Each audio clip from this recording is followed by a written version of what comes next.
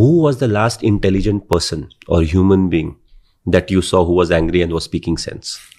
Including, let's say, our parents, brothers, very close friends.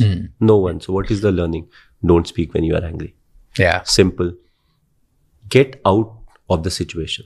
There's no harm. Because in 5 minutes time, you'll be in a better position to take better decision. When a kharab se na, it will only go worse. What's the biology behind this?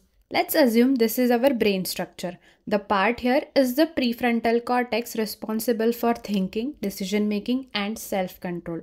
That's little amygdala, part of our limbic system responsible for emotions like fear and anger.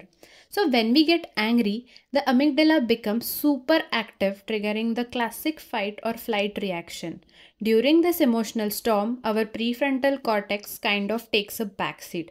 That means our ability to think clearly or make rational decision is compromised. So just as Dhoni would say, pause, breathe, and let the storm pass. Let your logical brain step back in.